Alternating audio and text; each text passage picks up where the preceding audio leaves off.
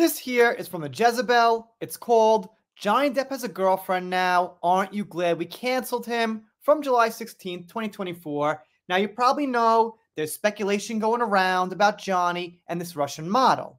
I'm not here to say whether it's true or not. I'm here to say there's speculation going on, and there sure is, from pretty much every publication, including People, Page 6, Daily Mail, you name it. But now, this Jezebel place pitches in. And the reason I'm covering them is because they've been against Johnny traditionally for a very long time, not only because they believe you-know-who, because their ideology is, well, just believe all women anyway.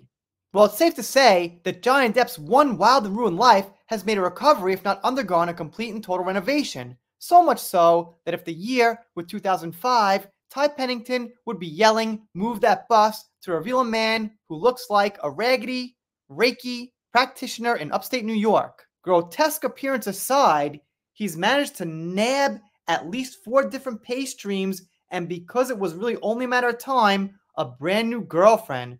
So what this person is saying, grotesque appearance aside, is that Johnny's grotesque.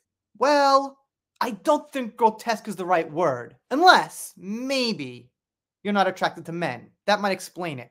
But what do I know? The title of the publication's just Jezebel. Maybe they're all, hopeless romantics looking for the perfect man.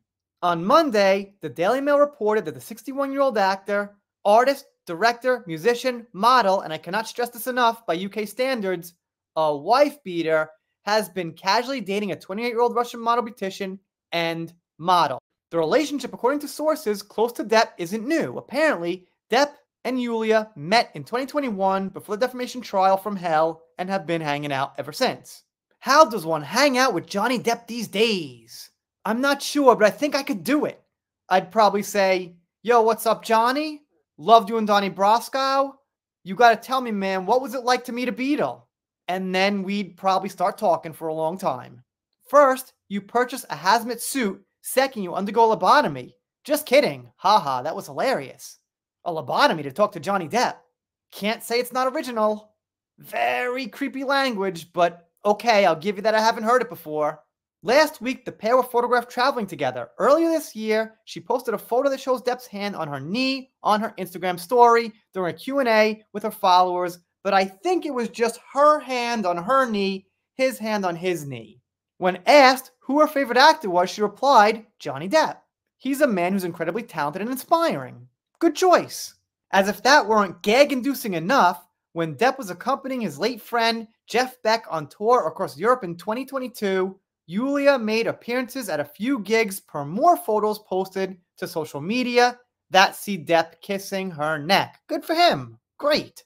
All right, man. Look, if you want a chance for me to think a little bit better of you, even if you've got a different opinion, why are you using words like lobotomy, gag-inducing, grotesque? That's the problem, man. Of course, I've said some jokes about Amber and things like that, but if I was writing something serious in print, my tone would be different. I'd go to convince with words and ideas. Videos, content on social media, well, it's supposed to get some laughs, get some blood flowing, get some energy in the room. But in print, it doesn't work as well. So who is this person? Well, not much is known apart from the fact that she's a mere 3 years older than Depp's daughter, Lily Rose. Whoa! Stop right there, man. Not much is known. You quoted the Daily Mail article who wrote like 12 pages about her. All right, it wasn't all about her, but they had a lot about her history, the college she went to, her past jobs, who she hung out with, pictures of her, I think some foods she liked. So let's just say the Jezebel got that wrong. And it doesn't look like we'll learn much more, they say. Except for what she posts on social media and for whatever she does in the future. Just go check her out. You'll learn it all. People these days who are somewhat famous or whatever, generally have a following and post on social media. It's all there for you to see. Meanwhile, Depp continues to be mobbed by fans anytime he's spotted out, and very notably, not promote his latest film, Johnny Puff's Secret Mission, where he voices a gibberish-speaking puffin. Well, thank you for promoting it, And I would call that modesty. So if Johnny promoted it all the time on interviews with fans, you'd say something like, ooh, he's selflessly promoting his movie because it's not going to do good. Ooh, Johnny's got no shame. If he doesn't promote it, you'll say he doesn't promote it. That's somewhat of a compliment. I'm sure he could if he wanted to. He could post on his social media right now. TikTok's got like 17 million. Instagram's got like 32 million. He could just put the trailer up there, put some pics up there, have some voice clips. He's choosing not to, obviously, in what I would say, now that I think about it, as modesty. Well, it's a good thing we canceled him so good, is how they end, except the problem is, like we said before, he was canceled for a little while, but for the last 2 years, I'd say uncanceled is pretty accurate.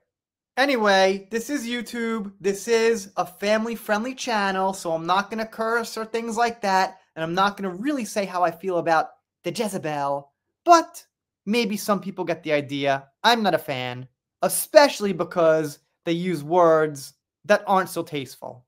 Let me know what you think in the comments. If you're not subscribed to, consider it. If you don't, I'll be sad, but I'll get over it. See you next time.